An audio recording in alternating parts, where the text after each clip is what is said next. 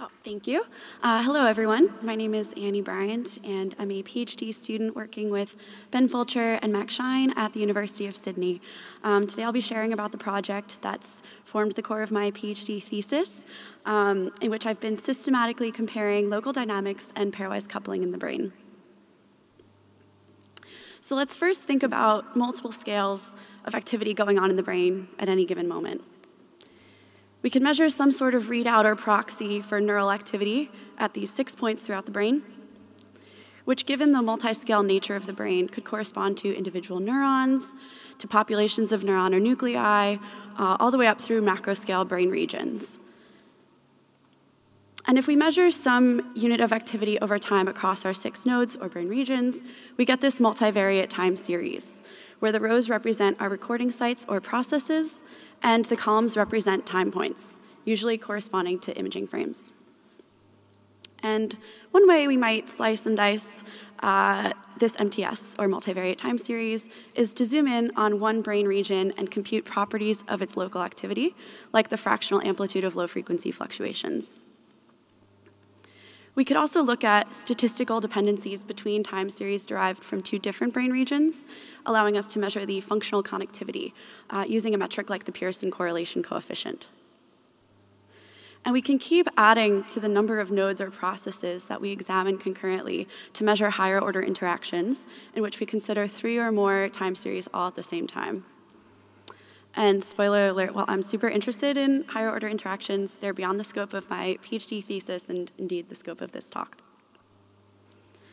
So we can broaden our scope to put the brain in the context of a complex system, which is a system with individual components, be it neurons or brain regions, that each exhibit their own local dynamics and yet collectively give rise to emergent behaviors, often interacting in a nonlinear manner. And there are myriad examples of complex systems across disciplines and domains, from city structure, where local dynamics of infrastructure, neighborhoods, and public policy give rise to properties like density, traffic patterns, and culture, as well as in economics with national growth or recession, physics with fluid dynamics, and social networks like Facebook friend community formation.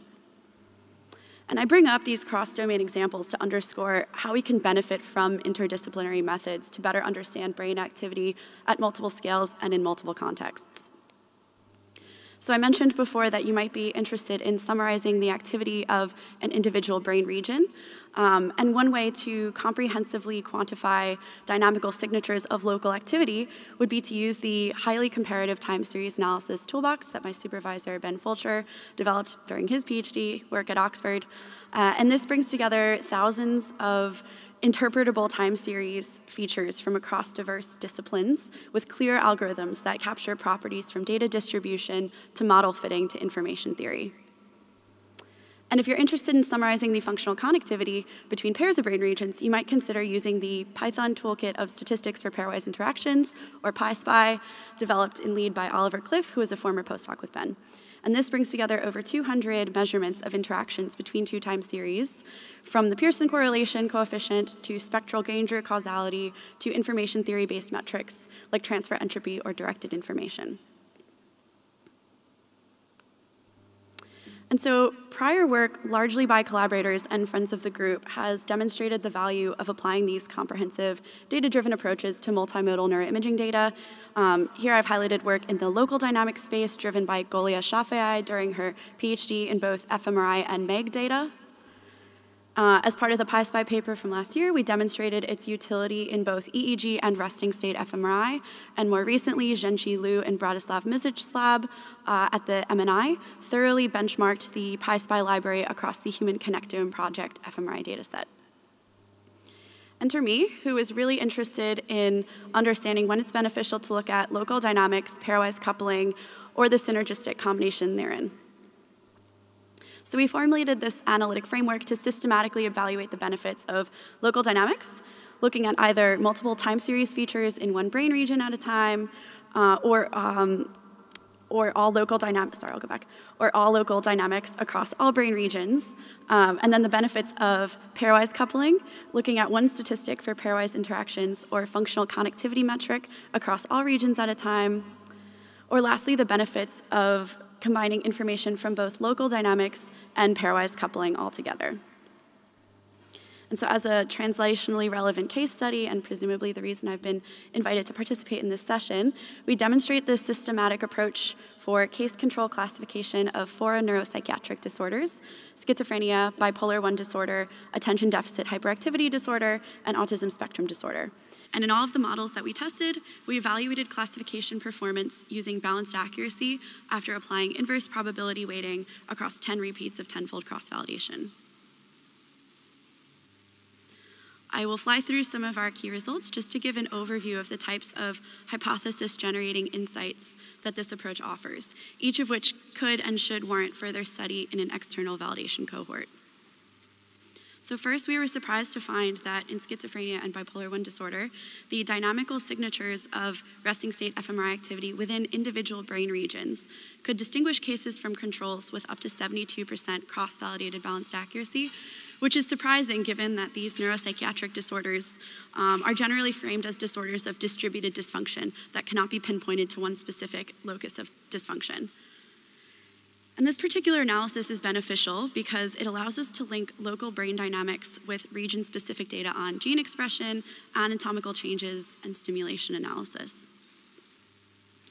At a high level, time series features sensitive to linear dynamics like the centroid of the power spectral density or the Pearson correlation coefficient performed well, particularly for schizophrenia and autism spectrum disorder.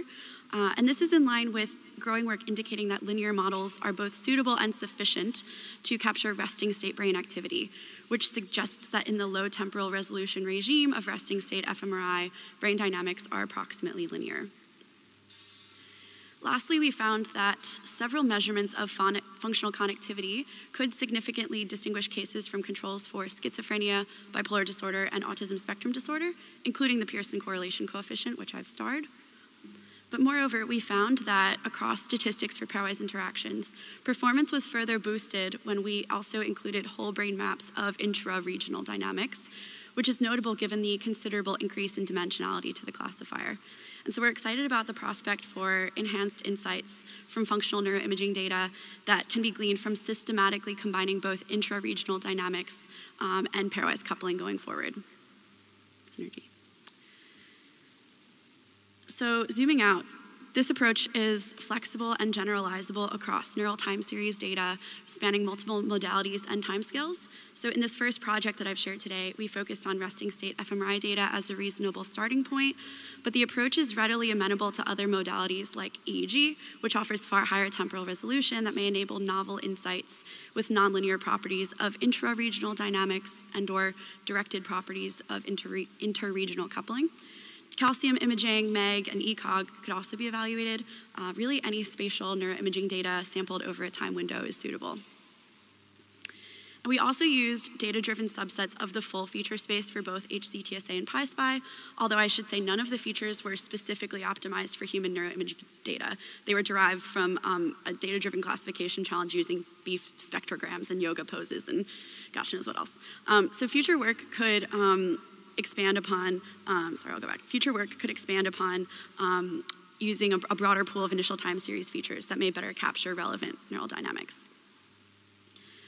And lastly, while we demonstrated the approach on neuropsychiatric disorders here today, this approach can be applied across clinical settings that include case control analysis, as well as MRI fingerprinting, where resting state fMRI activity can uniquely identify an individual across scanning sessions, or stimulation analysis employing deep brain stimulation or even optogenetics in an animal model. So with that, I will end and thank you all very much for your time and the organizers for inviting me, as well as my wonderful supervisors and collaborators, particularly those whose names are in bold, as my wonderful co-authors on the associated preprint, and the generous organizations that have supported my thesis. Thank you.